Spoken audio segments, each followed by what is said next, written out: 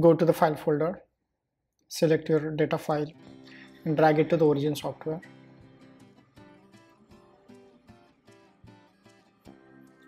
Now you will see each file is open in individual workbook. So here we have total 3 workbooks. If you take a closer look of each workbook, you will see there are x-axis is a binding energy, because this is the XPS spectra recorded for oxygen using high resolution setting, and then the B column is the experimental data. Then this is a fitting curve which is performed by using XPS peak fit software, including background, and there are, after deconvolution, I see there are total 2 peaks in oxygen XPS spectra. And then the last step is the difference. You can select any one of them. So let's select the data. On the top left corner where you can see option for the plot, click over plot, and then it will show you the line spectra or scatter spectra. So you just select the scatter and click over here.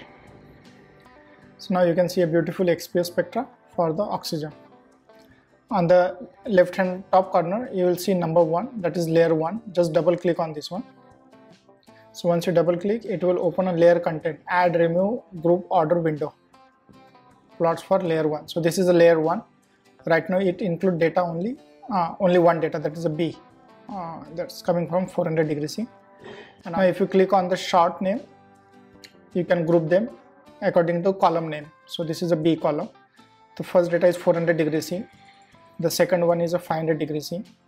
And the last one is a 600 degrees C. Just click on the group, so it will form a group. The next step is the fitting. Before transferring, you can select the peak plot type. So if you click on this arrow, you can choose line, scatter, line symbol, column and area. So we'll be choosing line for this one. So 400 degrees C. Again click on this add plot arrow, 500 degrees C, add plot arrow, 600 degrees C, add plot arrow. Select all of them, group it again. Similarly perform for the background. So start from the 400 degrees C, and I keep the line one, and then click on the 5, do the same, 600, repeat it, select, group. Then is a peak P1. Now here we want to choose peak P1 first. So 400, keep the line, then is a 500. Make sure that they are in the same order, like 400, 500 and 600. Group them. Again do the same for the peak P2. Start from 400, 500 and the 600. Group them again. Finish. We don't care about the difference. Click OK. On the right hand side you will see there is an option for the rescale. The shortcut keys control, just click over here, and now you will see all data are overlap with each other, but it's very hard to understand what is happening over here.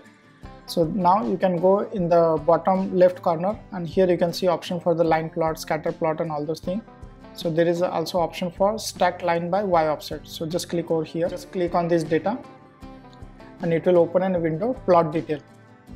If you go to the plot detail, and if you click on the right hand side, you will see the last option is for the offset. So for initial 400 degrees C, the offset is 0. Then for 500 degrees C, the scattered data offset is 10,000 plus something. So for convenience, I will make it 10,000 and copy it. Control C. You can also read the name over here and paste this value, that offset value. Make sure the offset value is same. So again 500 degrees C, offset, 500 degrees C, offset, 500 degrees C, is the offset. Do the same for 600 degrees C.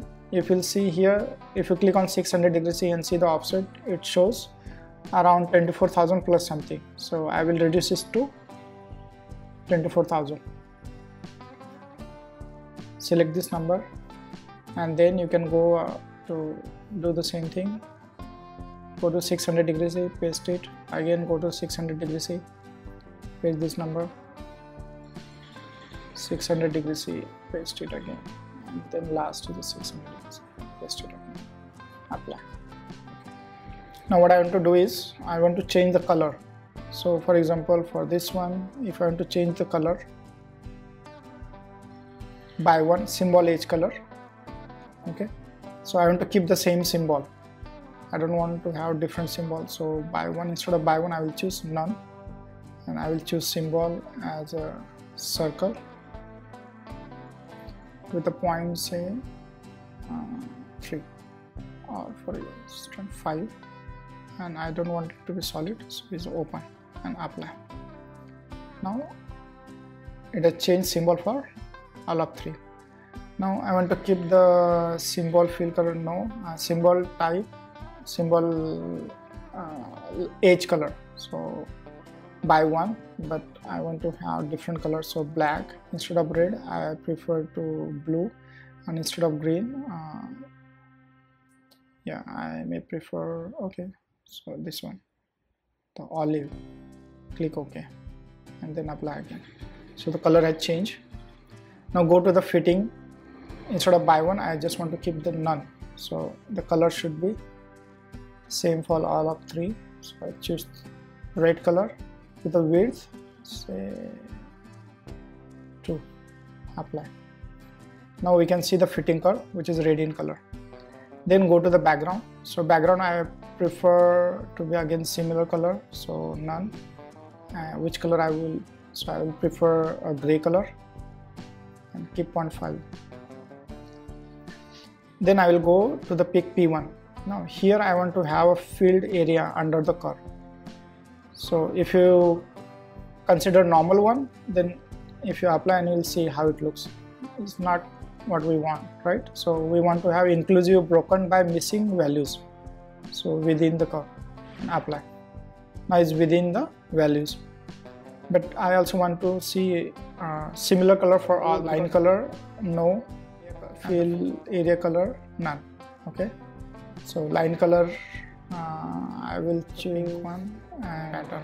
If you go to the pattern, fill color, over here you can choose the same as the line color and click over apply. If you come back to the line option again, and you can see there is option for transparency, because it looks so dark, so I will prefer to have some transparency so that the overlapping of these two curves, the P1 and P2, should be easily visible. Okay, maybe I will increase transparency to 50. Okay, good. Now I will go to do the same thing for the P2.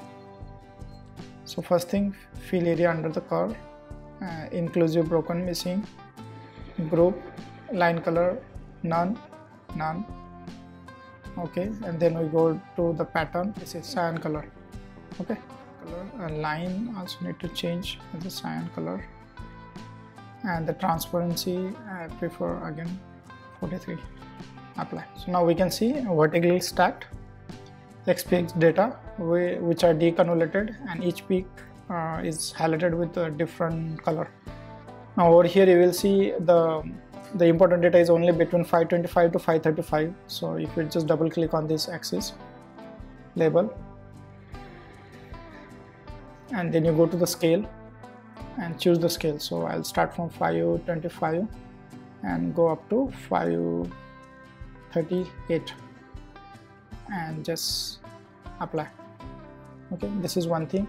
Then is about line and tricks. If you click on the line and tricks, check this box, use same option for bottom and top. Okay, over here I prefer major trick to be in. There are 4 different options: in, out, or none. So I will choose in. I prefer in, and the same for the minor trick, and apply. Now if we go to the left, because it's vertically stacked, so this number has no meaning, so simply I'll go to the trick labels and unshow this number.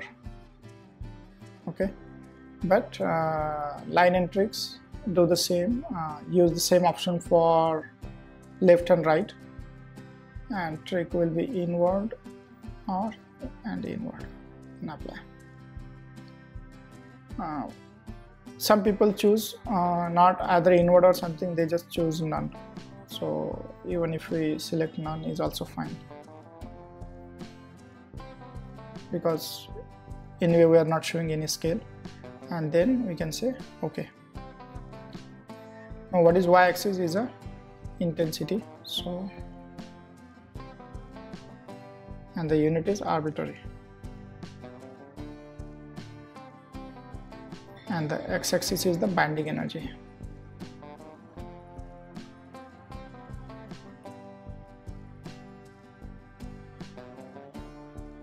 Unit is electron volt. Select this one, and you can change the font size or from here. So I prefer 36. The same over here. Maybe 28 is also good enough. So 28, and select the scale bar, and maybe we can change to 24 and keep its default area. We can change scale to, instead of 538, maybe 536. Apply, and instead of 5, maybe choose 3. Apply.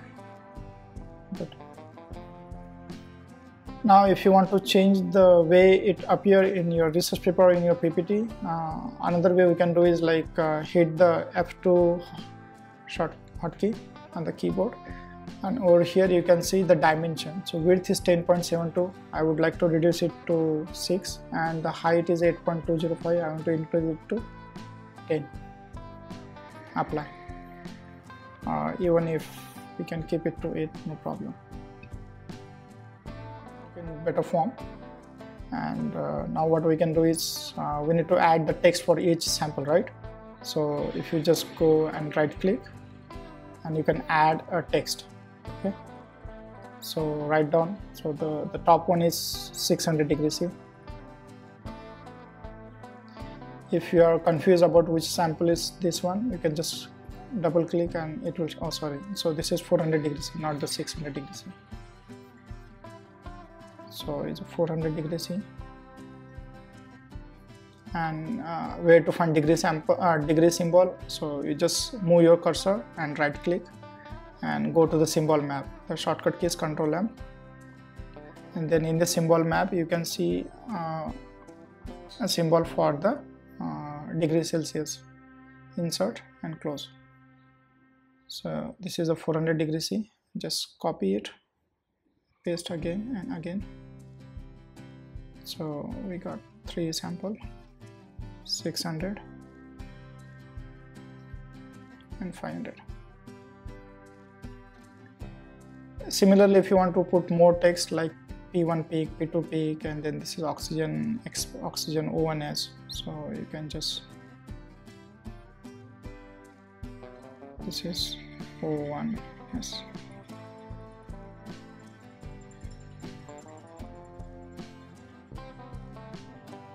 Or on the right hand side you will see an option to enable disable anti-aliasing. So just click over here. It will help to smooth your data.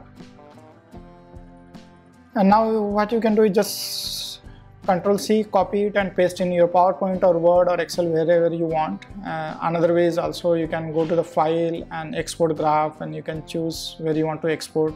For example, let's open a dialog, and over here you can see image type. You can change image type whatever you want. So let's say JPEG. File name, you can give a file name over here, the location where you want to save.